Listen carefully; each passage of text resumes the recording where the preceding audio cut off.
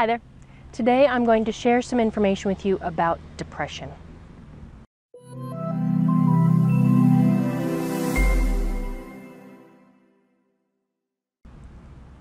Depression is one of the topics that is hot in the news.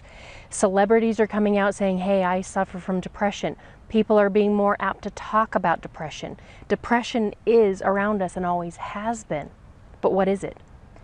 Depression is one of those emotions that unless you have studied it, worked with it, or have had it, is not always easy to explain and understand. Ultimately, the unconscious mind, the body gets suppressed, and there's usually a feeling of dread or lack of energy, sleepiness, lethargy. Sometimes it moves into worthlessness and powerlessness, the ability to not really think about the future, to not really know how to get up and get moving and get going again. Sometimes it's chemical and sometimes it's situational. More often than not, what I've found in my practice over the past 20 years is it's situational. From a scientific medical standpoint, there is no diagnosis, there's no medical test, there's no blood tests that you can actually take to figure out if you're clinically depressed or situationally depressed. There's oftentimes pen and paper tests that people take which will help them to identify that yes, you are depressed, and oftentimes people then get put onto medication. I'm a believer in medication when it's needed. Here's a general aspect, not from a medical perspective, but from a psychological perspective and from an NLP perspective.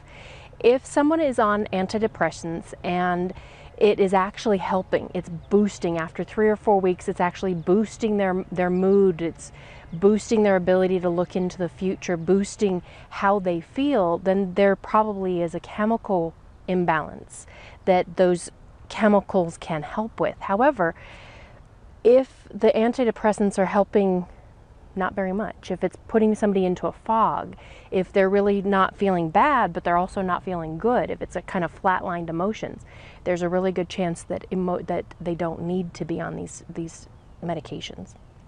And being able to understand the difference is important, because if it's something that is not clinical, then we can actually do something about it. So if it's not a medical issue, that your chemicals inside are not imbalanced, we can do something about it.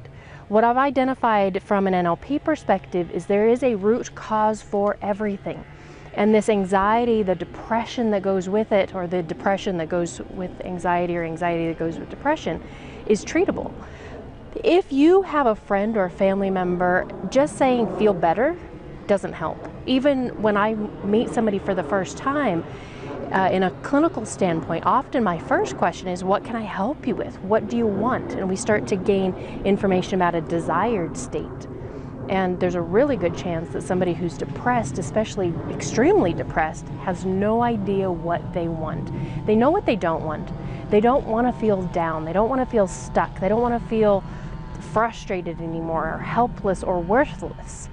But they don't always have a desired state, what they want instead. And that's because that depression is holding it down. If you have a person in your family or in your life that is depressed, sometimes they can't help it, but there is hope. Being able to be aware of those signs of depression, that lethargy, the down, the not wanting to talk or not wanting to be around people, just an overall sense of doom and gloom, are signs of depression. Start asking people, are you okay?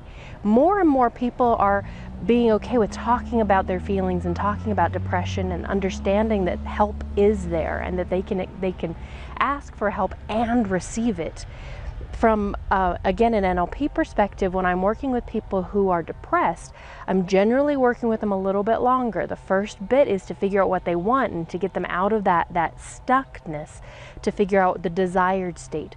Once we have an idea of the desired state, then we start to, and using some of those NLP tools, then we start to uncover the interferences, the blocks and barriers that hold somebody in that depressive state, ultimately moving them to their desired results and goals. Now, from a longer term perspective, I'm still talking about 6 to 8 to maybe 10 or 12 sessions. So 2 or 3 months worth of NLP coaching in order to overcome possibly a lifetime of depression. So many people that I meet, send me thank yous or emails or phone calls or letters later saying, I was diagnosed with depression, or I always had this and I thought I would always have this, and I no longer do.